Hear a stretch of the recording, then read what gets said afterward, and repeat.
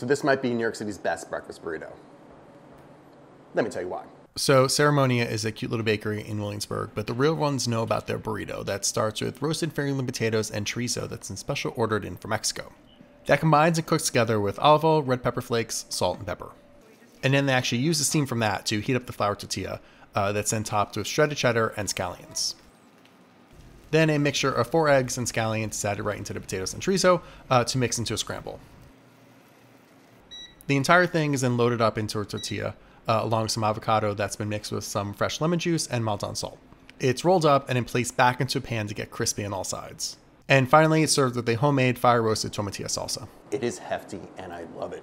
The nice creamy eggs, the warm heat spices of that chorizo, the fat and the creaminess from the avocado.